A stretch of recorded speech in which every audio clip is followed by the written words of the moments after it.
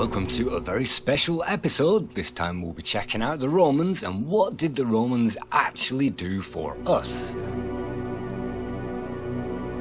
On the right you can see a league table of popular civilizations in the world and place your bets now as to which one will be the most creative civilization of them all. Let's start with sanitation. Public toilets were first seen in Mesopotamia around 3000 BC, along with steam baths. Public baths were first created in the Indus Valley in Pakistan around 2350 BC. Flushing toilets were popularised again in the Indus Valley peoples of modern-day Pakistan around 2000 BC. Pipe plumbing was popularised by the Minoans in ancient Crete, such as the city of Knossos, which used clay pipes to bring fresh water in and take wastewater out in a complex system under the city, around 1750 BC. Around 1500 BC, many Greeks and Phoenician homes had their own indoor wells, sewage systems, showers, and walk-in ceramic spa baths with hot and cold running water. This was, of course, many years before the founding of Rome in 753 BC. Education. The alphabet and writing was invented by the Egyptians as symbols in 3500 BC. The modern alphabet was invented by the Phoenicians around 1050 BC. Mathematics was invented by the Sumerians, which is modern-day Iraq, around 3000 BC, and developed later by the Babylonians, which is again modern-day Iraq, who also gave us 60 seconds in a minute, 60 minutes in an hour, and 360 degrees in a circle.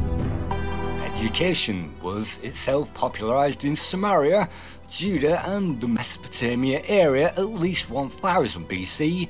We know the Babylonians had libraries around 650 BC, long before the Romans got started. Public law and order. The criminal justice codes go back to the Sumerians, who invented the Code of Hammurabi around 1750 BC. It was then developed by the ancient Greeks. Democracy was again developed by ancient Greeks in Athens circa 508 BC. Elections came with democracy and again was Greek. Policing was done by guards of the region or the city, and guarding camps goes back to prehistoric times. How about wine? Well, grapes are native to Armenia, and the oldest wineries in the world were found in Armenia, dating back to around 4100 BC.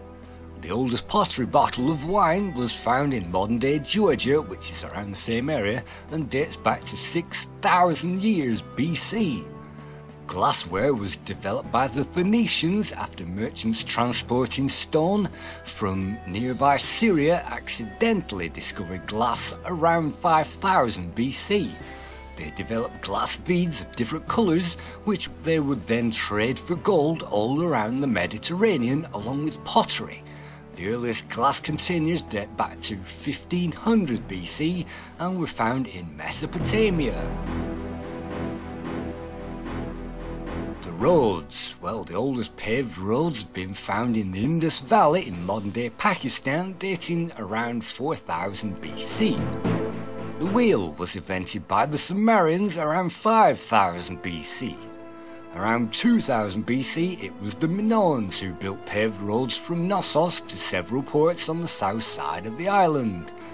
The Romans advanced the roads until the end of the empire, but by AD 800 the first tar-paved roads had already been laid in Baghdad, thanks to the nearby oil fields. Irrigation. The oldest irrigation systems were found in southern Iran around 7000 BC. The Indus Valley tribes of modern-day Pakistan who also developed irrigation around 4500 BC. A fresh water system. Underground watercourses date back to 2700 BC and came from Iran. Aqueducts were popularised by the Assyrians in modern-day Iraq around 700 BC, with the city of Nineveh, which is said to be the inspiration or the actual Hanging Gardens of Babylon. Medicine was developed by the Sumerians and the Babylonians in Iraq around 2000 BC. They introduced the practice of diagnosis, prognosis, physical examination and remedies, along with the first diagnostic handbook. Ayurvedic remedies and medicine and surgery came about in India and also in China, and Chinese medicine dates back to around 500 BC. Hippocrates and the Greeks then developed medicine around 400 BC. Public healthcare. The first known dentistry dates back to around 7000 BC in Pakistan, where Neolithic dentists used flint-tipped drills and bowstrings. Hippocrates, again the Greek, advanced healthcare around 400 BC. The first hospital was opened in Baghdad around 800 AD. Brought peace. No, they did not bring peace. They actually took over the lands and inhabited them and occupied them, much like the Germans in the Second World War. And under occupation, most lands did not like the Italian Romans coming in with their newfangled languages and customs. They did not bring peace, and everywhere they went sprang wars, and actually it was the ancient Phoenicians and the Carthaginians who were the most famous for spreading trade and peace. The colour purple was again pioneered by the Phoenicians. How about entertainment? Well, public arenas used for fighting and racing was actually known as Greek hippodromes, and they were developed by the Greeks. Public theatres were another Greek idea going back to Aristotle.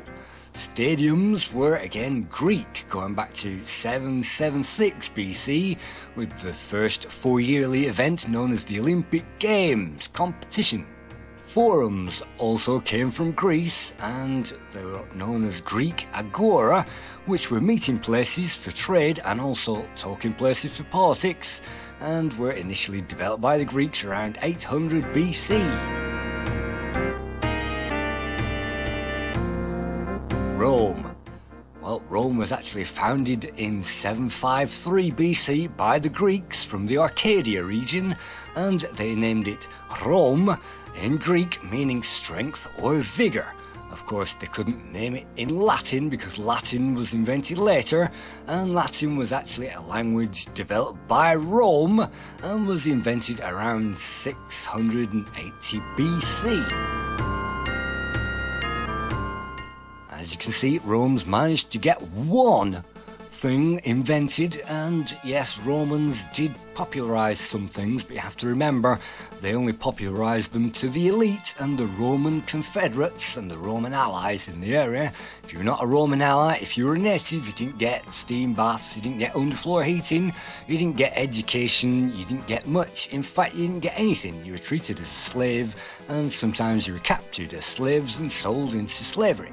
So it's important to realise that the slow-moving Roman elite civilization was for elites, and it was only later and even much sooner that the Phoenicians developed all of this, and maybe in the 20th century that we finally got, again, walk-in steam baths with hot and cold running water.